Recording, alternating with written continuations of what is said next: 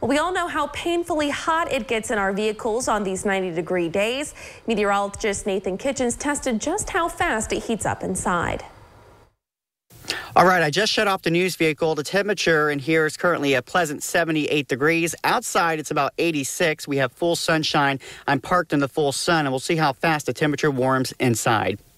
In just a matter of 13 minutes parked in the direct sun, our news vehicle temperature went from a pleasant 78 degrees to now reading around 105. And as you can see, I am certainly sweating.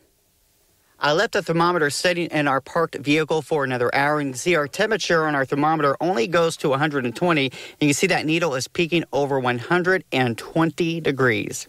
The temperature in our news vehicle went up almost 30 degrees in the span of just 13 minutes, and that was only in the late morning hours. Between 1998 and 2021, Ohio has recorded 21 hot car deaths among children 14 years and younger.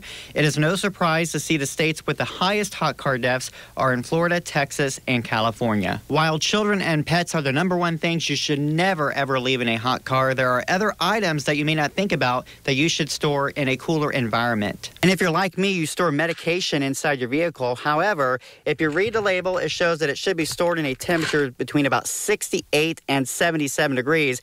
As that temperature gets more and more extreme, it changes the potency of the medicine and makes it much less effective. You also don't want to leave any plastic water bottles in your car for a long time, as the hot sun can cause chemicals from the plastic to leach into the water. Other items to keep out of your vehicle include battery-powered electronics and as well as pressurized canisters. When it comes down to the statistics, hot weather kills more annually than any other weather hazard, as the human body is much less tolerant to rises in internal temperature, meaning we should respect the heat this summer and look out for one another. In Lima, meteorologist Nathan Kitchens, your news now.